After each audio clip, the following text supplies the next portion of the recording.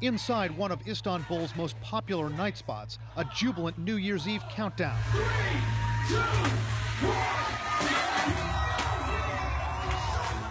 Not long after the cheering and sparklers, this man appears at the entrance. In surveillance video, you can see shots ricocheting as the gunman unloads, entering the nightclub. From another angle, he's seen outside, firing. Nearly 40 people are killed, scores of others wounded. An American inside the club says he played dead to survive as the gunman walked just inches from him.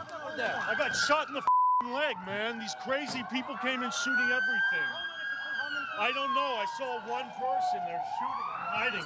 From another witness, a horrific account of how determined the suspect was to kill.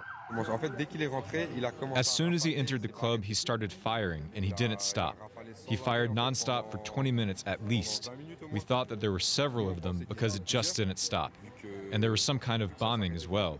He threw some explosives. Turkish officials say the gunman got away, and tonight there's a massive dragnet across Turkey and neighboring countries. Turkish media have put out images of the suspect, including this surveillance grab, obtained by CNN from the Turkish police. CNN cannot verify its authenticity.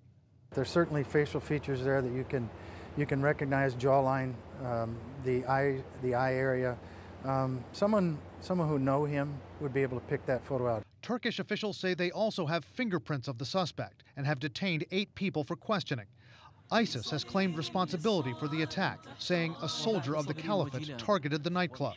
But the terror group offered no other clues on the suspect's identity, and experts say this could be the work of an ISIS sympathizer rather than an attack directed by the group.